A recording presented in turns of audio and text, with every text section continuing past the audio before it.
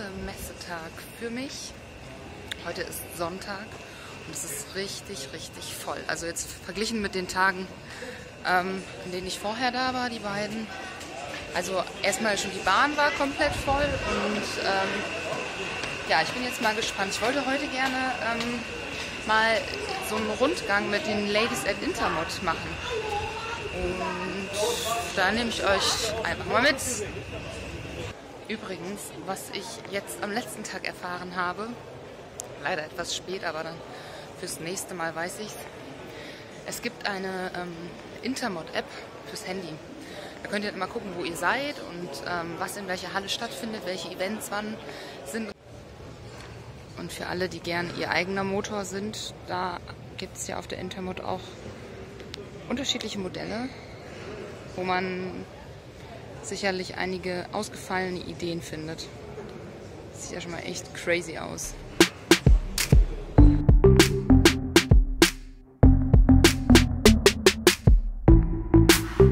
Ich habe jetzt hier so ein mega cooles E-Bike und ich werde das jetzt mal Probe fahren. Ich bin noch nie E-Bike gefahren, weil ich halt sportlich bin und ich fahre halt selber Sonnenbänder.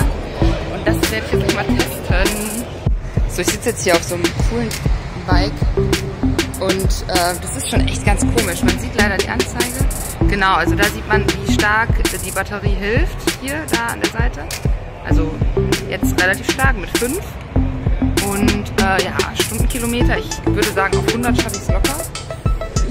So, ich übergebe jetzt mal gleich die Kamera und drehe nochmal los.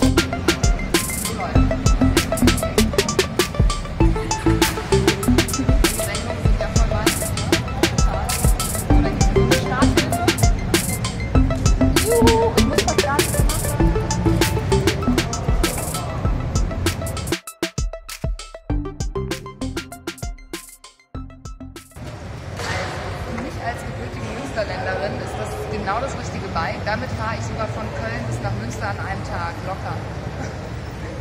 Cool.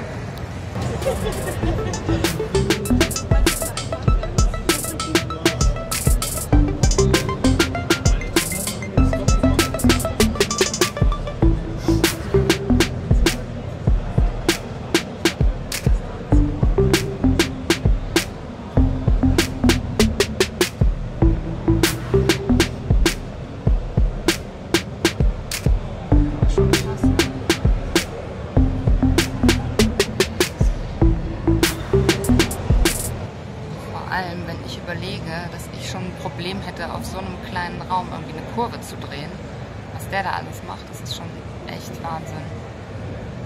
Respekt. Ich bin jetzt hier bei dem Ladies at Intermot Bereich. Das ist genau diese Fläche hier. Und auf dieser Fläche sind verschiedene Stände mit unterschiedlichen Themenbereichen. Da haben wir hier einmal die Petroletz, das ist wohl ein Festival aus Berlin. Die haben es hier echt gemütlich gemacht. Kann man schön abrocken.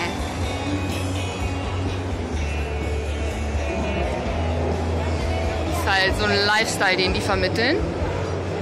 Dann gibt es hier Lipstick and Gasoline. Das ist eine Motorradgruppe von 6 oder 7 Frauen. Und die sind auf jeden Fall auch sehr stylisch unterwegs. Im 50er-Jahres-Stil. Dann gibt es hier einmal die Ladies of Harley. Es gibt es wohl weltweit, diese Gruppe. Und ich habe erfahren, dass die sich immer einmal im Jahr alle zusammen treffen. Das nächste Treffen wird in Hamburg sein.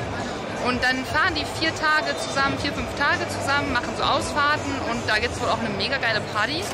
Also hier wurde gerade nur geschwärmt. Das Witzige ist, dass die Chefin, die sitzt da hinten in dem karierten Shirt, dass die, also ihr Mann fährt gar nicht Motorrad und sie nimmt ihn dann hinten drauf. Motorradfrau, die bieten verschiedene Trainings, helfen, wie kann ich mein Motorrad heben, wie man das hier so schön sieht, kann man das üben. Wie schiebe ich mein Motorrad und vieles andere. Da gibt es Workshops, die sie anbieten. die wahrscheinlich gerade für Anfänger ganz interessant sind. Dann gibt es hier wohl ein Geschwisterpaar, die von Schwabenleder Anzüge tragen und Rennen fahren. Und wie man sieht, das ist auch gut, dass die Anzüge so dick sind, weil da mault man sich wohl schon des Öfteren mal. Sehr schönes Pink.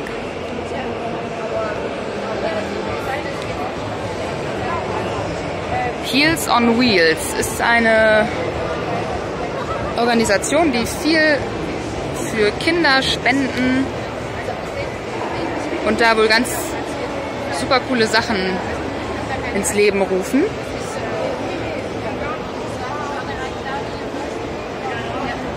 Sollen wohl super sympathisch sein, wurde mir gesagt. Von hier kommen wir dann zum Rennbereich quasi. Motor Racing School, da kann man auch als Anfänger mal lernen, wie es ist, auf der Rennstrecke zu fahren. Und hier die Speed Ladies. Ja, die sehen auch nach Speed aus. Ja, also ich muss ja sagen, im Rennbereich habe ich noch gar keine Erfahrung gemacht und wollte es eigentlich auch nie.